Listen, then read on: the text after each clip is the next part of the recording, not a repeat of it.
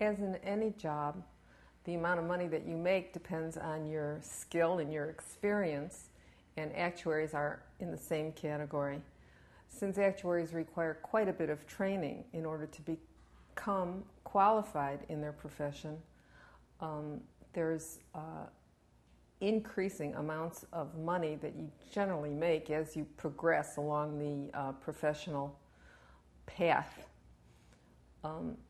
At the time that I took the exams, there were 10 exams that you have to pass in order to get your full qualification as a fellow of the Society of Actuaries. By the time that you are a full fellow, you can expect to be making over $100,000. When you get out of school and start your first job, the jobs are generally competitive with other college graduates. As you progress in the exams, then your salary increases, as do your responsibilities.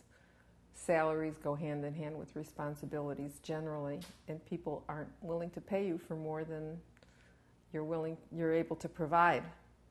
Actuaries can earn lots of money. I mean, many actuaries are presidents of insurance companies or principals in consulting firms.